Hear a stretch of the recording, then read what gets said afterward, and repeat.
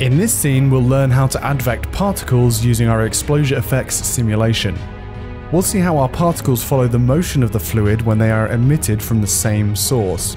We'll use other advected data such as temperature to control the colour of our particles. We'll then use the fuel data to clean up our particles via questions and actions, and finally how the initial position of the particles affects the resulting advection. Okay, so here we are in Cinema 4D and another ExplosiaFX test scene. It's a bit of a classic one. It's a torus with an ExplosiaFX source tag. It's tumbling around to add some velocity to our simulation, make it look nice and interesting. And then it's also adding some fuel and some heat, which is then being solved within the ExplosiaFX object to give us this smoke and then resulting fluid simulation or fluid motion. So, of course, we know that advection of properties, that movement of, or that transport of temperature, fuel, smoke, all of those things, velocity from one voxel to the next, all of those add up to the total fluid motion. But what we might not know is that the ExplosiaFX object can actually transfer that data. It can advect that data onto particles. So the best way to see that is actually velocity. So we can obviously give the particles velocity, and the ExplosiaFX object becomes somewhat of a modifier. It actually modifies the particle positions and gives them a velocity. So first of all, we're going to need some particles. Let's emit from our torus, and we can use a simple command, emit from object. I've got it up here already. So emit from object is a quick tool, and it allows us to just, any object you have selected, it'll emit from that and set the emitter up to polygon area. Now, if I just press play now at 0, the particles are just firing off the torus at 150 units, which is of course default. You can see there, if I just dropped it down to 50, and the simulation is having no impact on our particles at the moment. So what I'm going to do is I'm going to increase the number of particles dramatically. I'm going to go to our display tab. I'm going to change the display editor display to lines, and then I'm going to change the color mode from just one single color to something that's going to give us a good visualization of our speed. So I'm going to change it to gradient parameter. I'm going to set it from age to speed. I'm going to put it into auto just so it can adapt to different fluid speeds. Then I'm going to change the gradient. I'm going to load in the heat 2 preset like so. We can collapse that now. And as you can see, when I play back now, we have some color particles, but of course they're all the same speed again. We need our ExplosiaFX object to advect these particles. Now by default, this is turned off. And if we go to our ExplosiaFX object, you'll see a tab called Advection. Now this is not dealing with the advection of the channels, it's dealing with the particle advection. So if this checkbox is active, advect particles, pass these data to our particles. Let's test that out. And you'll see we have a really nice looking inherited particle velocity from our simulation. So you can see how really quite cool that can be. This is great for creating things like embers, having the fluid drive particle motion is in this really organic and beautiful way.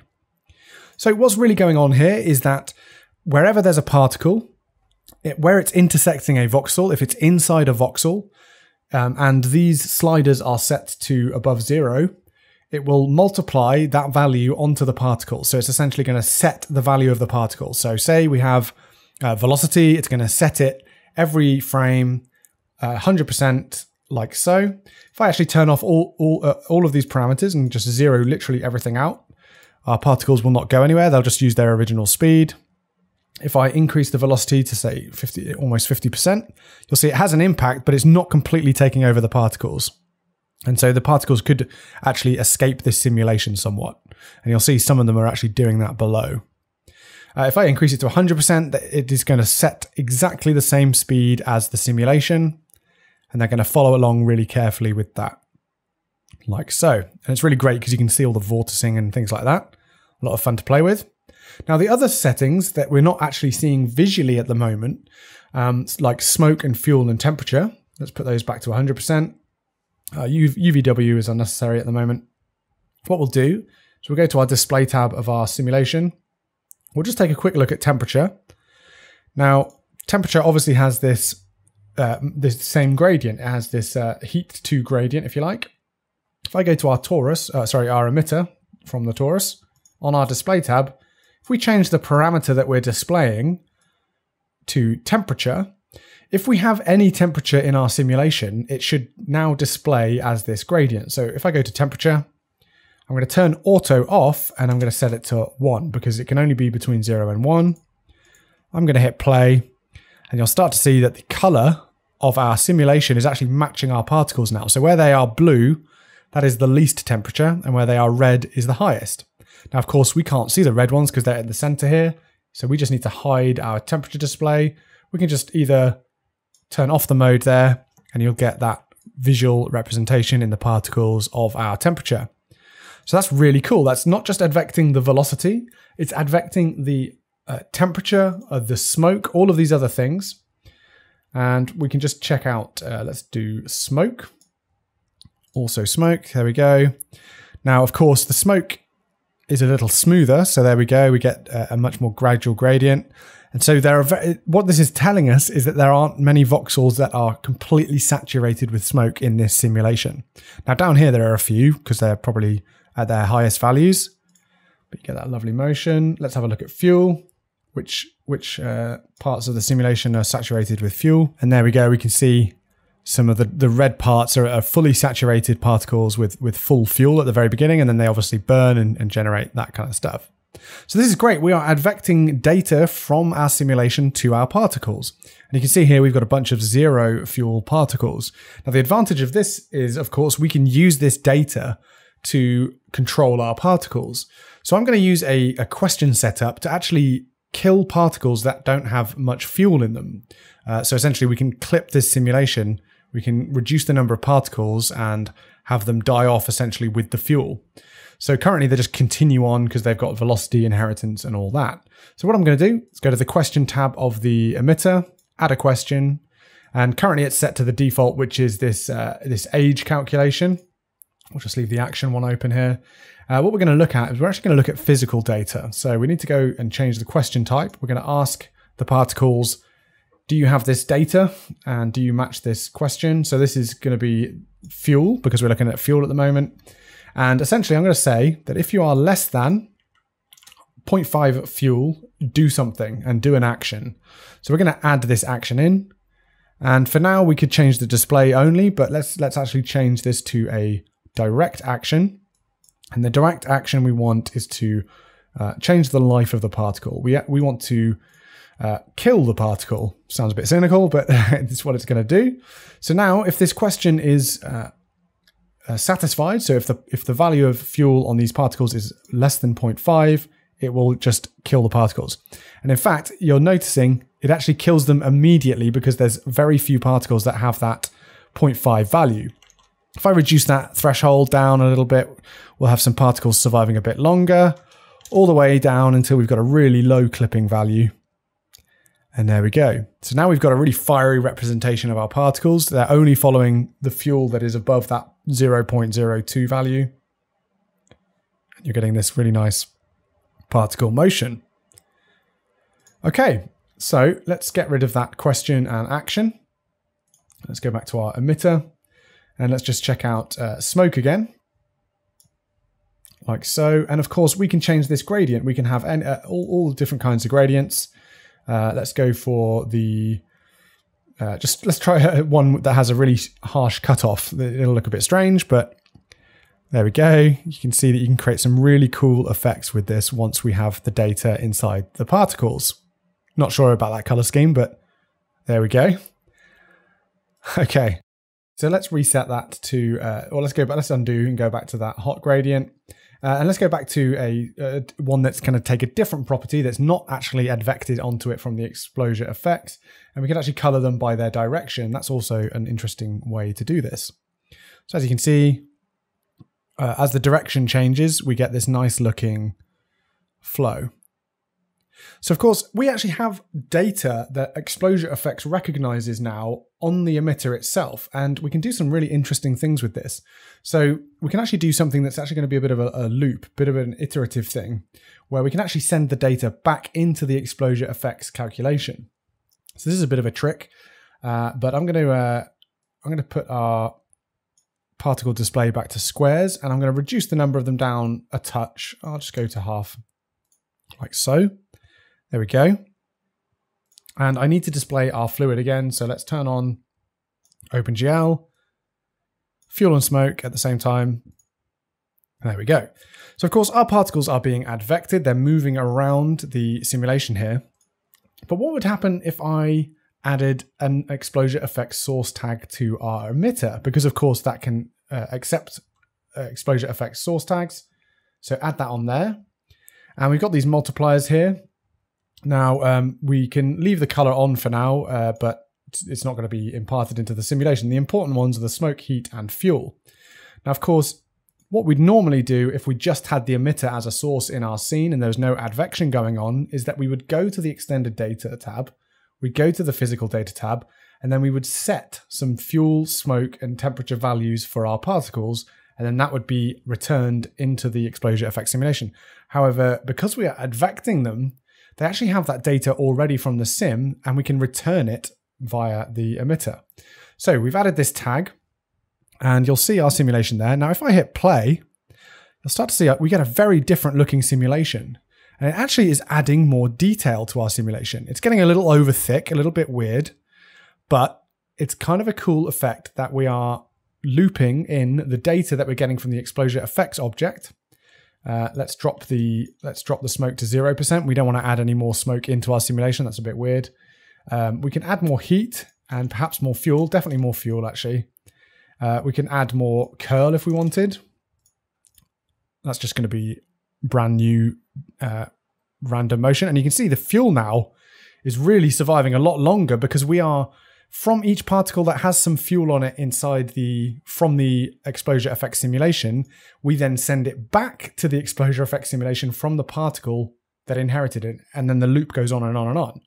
So of course you want to be a bit careful because this might get out of hand very quickly, but it's a really nice way of creating these really interesting sort of detail effects and adding detail to your simulation. Really exaggerates the vorticity there. Okay, so one last thing we'll look at is actually color. Now, of course, the particle color, I'm going to delete that tag for now. Go back to our emitter, go to the display tab, and we have this color, this gradient color at the moment. Now, I'm going to want the color to be inherited from our simulation now. So I'm going to set it to single color. Let's go to our ExplosiaFX simulation, and I'm going to turn on the color solve to make sure that we're actually adding color to our simulation.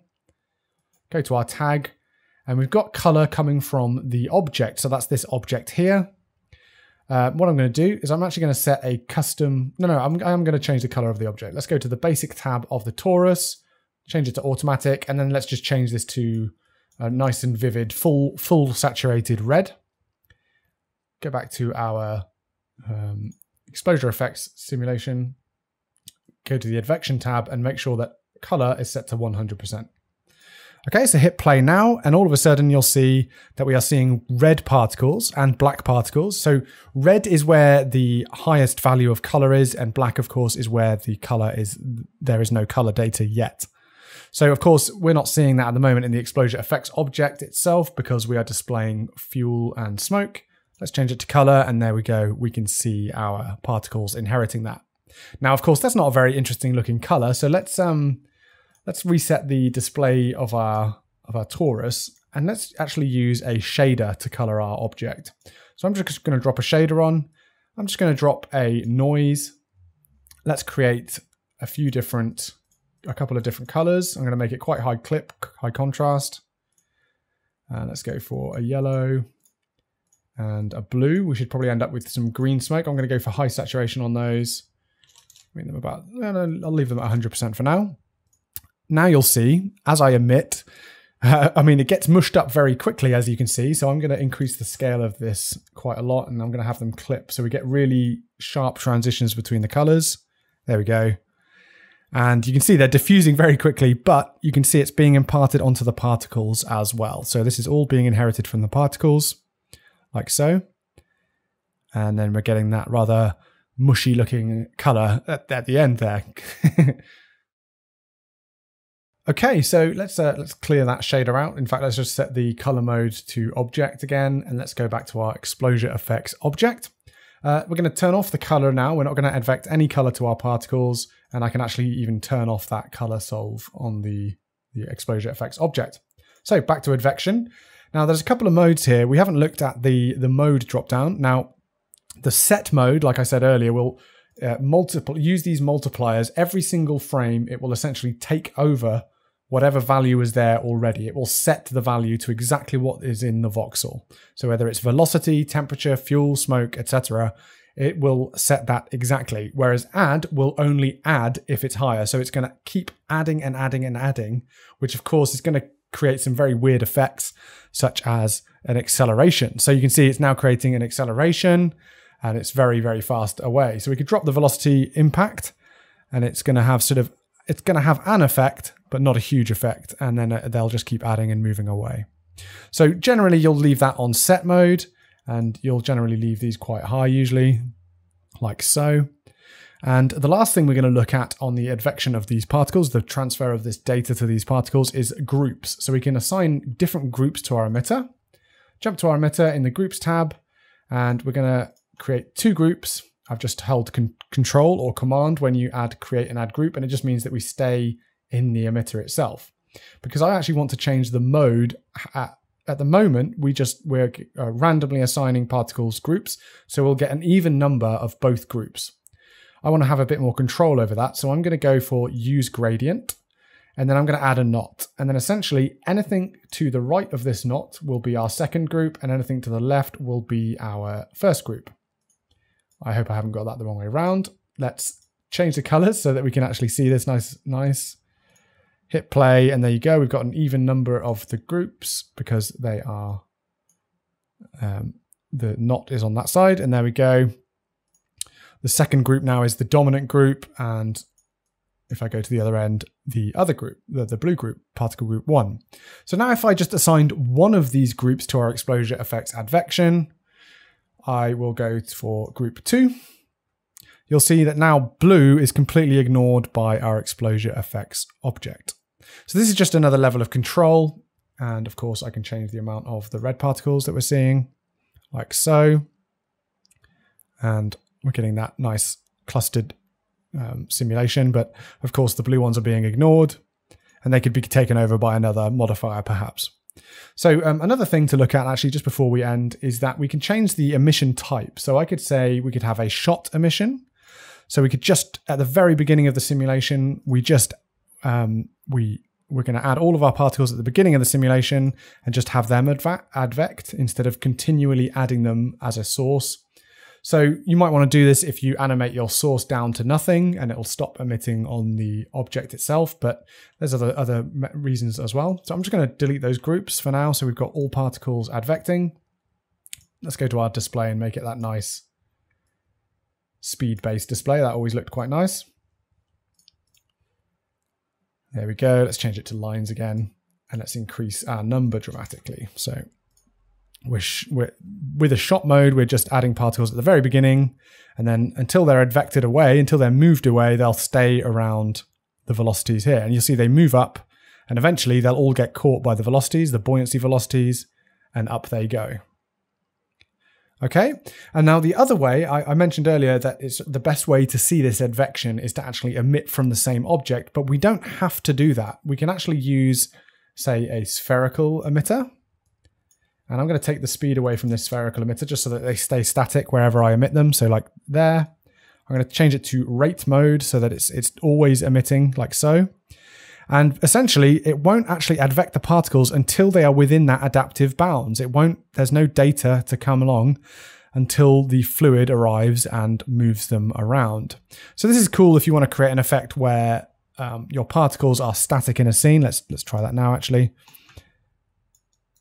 Let's move them over here, where your particles are static and then all of a sudden they're blown away by the fluid. You'll see that it comes in there and then they are now part of that advection. All right, so that is particle advection in ExplosiaFX. And as you could see, we can create some really interesting and beautiful effects. And it's a really good one for creating things like embers, extra debris in explosions, things like that. And there's a lot of fun to be had with it.